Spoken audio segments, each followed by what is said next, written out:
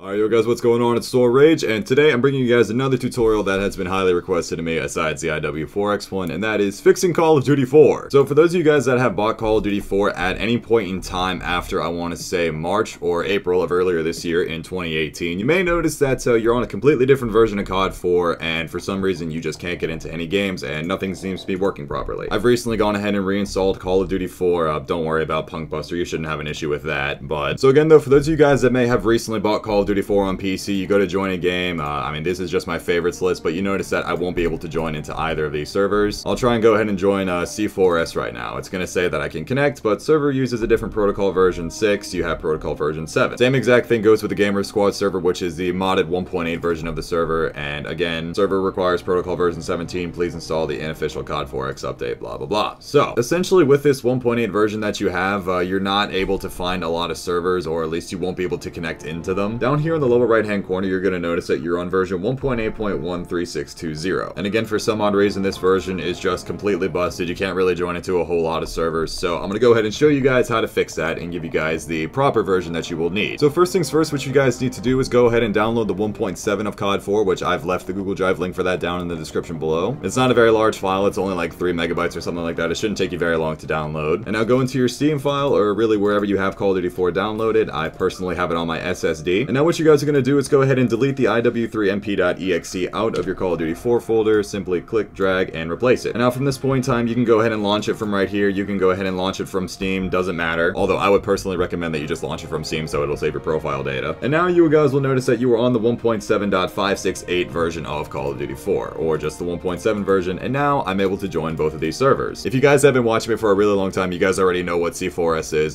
This is the main server that I play on. That's 1.7, not a modded server. And now at this point in time, you guys will notice you already have more servers. There's more servers that you can join. You shouldn't have an issue at all trying to join any server, although a majority of these servers where it says there's 88 people on them, these are all redirect servers. But again, for example, you should have absolutely no problem joining into a server like C4S. And now, specifically for Gamer Squad, if you go to join this server, which is on the modded 1.8 version like I was talking about earlier, you'll go ahead and download the CoD4x install. If you want, this is completely up to you, but basically what the modded 1.8 version of COD4 is it gives you more, it basically gives you the option to join more servers that have like more custom mods and stuff on it, like custom map servers, custom weapons, all sorts of stuff like that. Server you have attempted to join requires COD4x 1.8's community-made COD4 patch. There is backwards compatibility to the other 1.7 servers, like for example C4S, so it's completely up to you if you want to stay on this version of COD4. I personally just prefer 1.7. There's little to no difference whatsoever, but if you want to go ahead and be on the 1.8, you can go ahead and just click that, but if you want to stay on 1.7, just click abort and you will still join into the server. So aside being able to join into modded servers like this or do custom map servers, really the only difference between the 1.8 and 1.7 is you have different stats, different classes, everything like that. And now if you go ahead and leave the server, you will still be on the 1.8 version of Call of Duty 4, as you guys can see. If you guys want to go back to the 1.7, if you guys clicked abort like I did, you'll be on the 1.8 version up until you close and quit out of COD 4. But if you guys click that you wanted to download the 1.8 version, you want to go back to the 1.7, you'll just have to revalidate your game files. And the next time you go ahead and launch up Call of Duty 4, you will be back on the 1.7 version. And again, if you guys don't know how to revalidate your game files, just right click, go to properties, local files, verify the integrity of the game files. It'll go ahead and remove all the modded 1.8 files and you'll be back on 1.7 again if you decided to download that. So again, with that all being said, that's basically it. I hope this tutorial was pretty straightforward. And lastly, the reason as to why I've now done both these tutorials is because I've gotten so many countless comments and mentions in my streams of, oh, my COD4 is busted, or oh, how do I get iw4x to work? It's not working properly. I've tried explaining to them through the comments and through streams of what to do, but I just figured I would go ahead and make these tutorials and make it real simple for everybody. So again though guys, that's basically it. I hope you guys have enjoyed this tutorial. Again, I hope it was pretty straightforward for you guys to follow. It's been Rage. I will talk to you guys later. Take care everybody.